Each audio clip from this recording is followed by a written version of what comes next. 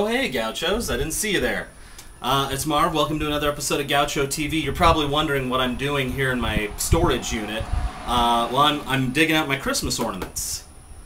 You know, because Christmas is coming, right? Hadn't you heard? You hadn't heard Christmas is coming? Yeah, okay, so you're telling me it's mid-July. That's fine, but apparently you're not familiar with Christmas creep. Dun dun dun. It's a good sound effect. Yeah, so Christmas creep. I talked about this last year on GauchoTV just a little bit, but that was like in September, October, when, you know, we're coming up on the fourth quarter and it's actually maybe time for Christmas to come out, although I was a little creeped out by Christmas stuff being out before Halloween stuff, and at some places I was seeing Christmas stuff out with, like, Halloween stuff side by side. Is that weird? Yes, it is. So if you haven't heard the term Christmas creep before, a lot of blogs, particularly consumer blogs, use it to talk about how Christmas merchandise is becoming available earlier and earlier every year, and eventually, at this rate, pretty soon Christmas is going to lap itself, and Christmas stuff won't come out until right after Christmas. Which seems weird, right? So the blogs have already started reporting that Christmas creep is starting to appear. I'm seeing this at different places around the net. Now the first place that it was Hobby Lobby had Christmas wreaths last month. Now I'm willing to forgive that a little bit because Hobby Lobby and Michael's and places like that, okay, you do projects pretty far out.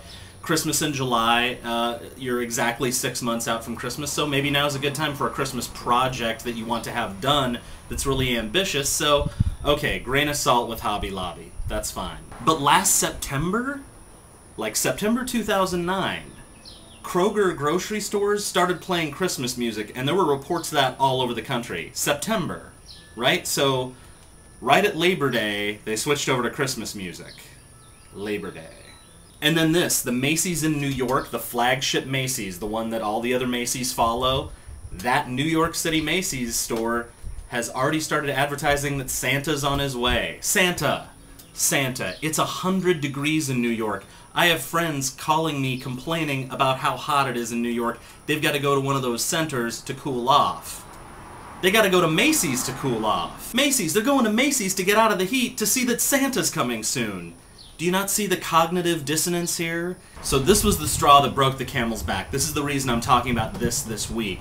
A Sears in Missouri already has a small but complete Christmas gift display out.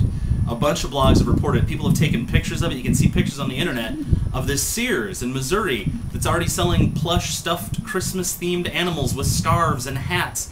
And it's hot in Missouri. I've been there. It's humid, too. It's not just hot. It's humid. It's not the heat of Missouri. It's the humidity that you've got to worry about.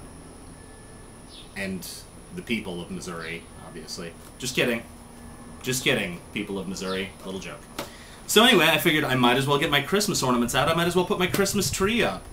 I might as well grab my Festivus pole. Yeah, forget I said that. Just forget I said that. That was bad. I'll edit this part out. It'll be fine. So if you've seen evidence of Christmas creep in your area at a grocery store, a department store, or at your local mall, take a picture, put it here on the blog, let me know. Let's tell the world about Christmas creep. And let's put Christmas at least after Labor Day. If we can't have it after Halloween, at least after Labor Day. It's still summer. Like, it's still legitimately summer on the calendar. Look at any calendar. Look at this calendar. It's not even Labor Day yet. People are wearing bikinis. Katy Perry is wearing a Daisy Dukes and bikini on top.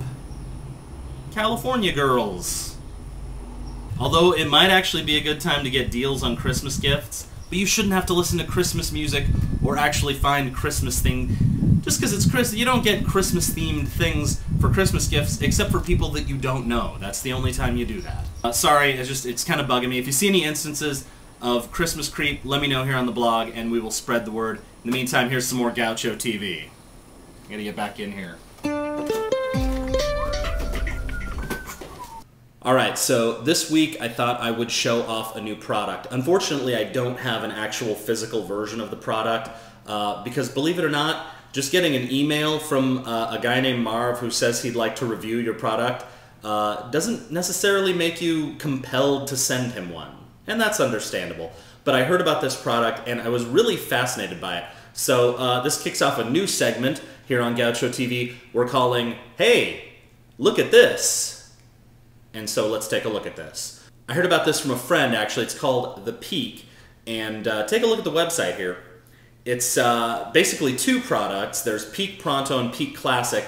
Now you're looking at it and you're saying, wow, that looks like a really wide BlackBerry phone, right? Well, it's not a phone at all, actually. What it is a messaging device for adults that is not a phone. It is an email and text messaging device. And you're saying, wait, what?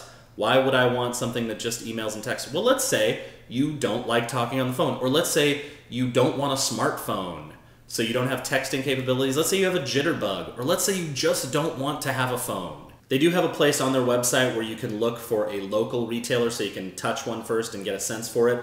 I just checked my area, and within 10 miles of my house, they're both available at Blockbusters. Blockbuster. They also say they're available at some Radio Shacks, but apparently none of the Radio Shacks near me, but at the Blockbuster. Blockbuster. The video place? Blockbuster. Blockbuster. I did not know Blockbuster sold mobile devices. I also did not know Blockbuster was still in business. You can refer to my Netflix and TiVo episode of Gaucho TV for why I do not know that Blockbuster is still in business. I'm kind of amazed, actually. All right, Gauchos, quick update on the losing weight for less. As promised last week, I was going to give a cost per pound for how much weight I've lost so far. Been 2 weeks, had kind of a rough week this week, did not go to the gym as much as I would have liked, did not do cardio as much as I would have liked, just been busy. And so that kind of cost me. I'm only down 3 pounds total, so I was only down about 2 pounds last week. So I've lost 3 pounds in 2 weeks. Not great, but workable, and probably a healthy amount to lose. To kind of aid in the weight loss, I've been taking Xantrex 3. Xantrex 3? Xantrex 3. It's got an E. Anyway, it's the one you used to see on those late night TV commercials with the stock photography of the ballroom dancers. Yeah.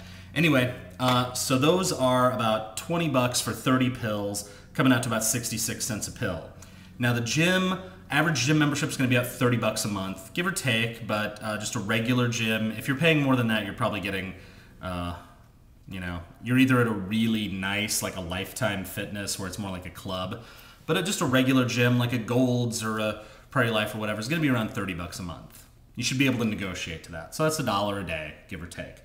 So far I've spent $23.33 if you count 2 weeks of gym membership and 3 pills a day of Xantrex 3 at 66 cents a pill.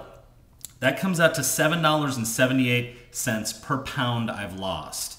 Now, that's not great, but when I've gotten up to, if I'm working that ratio, that should go down while the amount of weight lost goes up, if I'm doing this correctly. If you have any other ideas, stuff about Christmas creep or new products you think I should review, put them here on the blog. Otherwise, I will see you next time right here on Gaucho TV.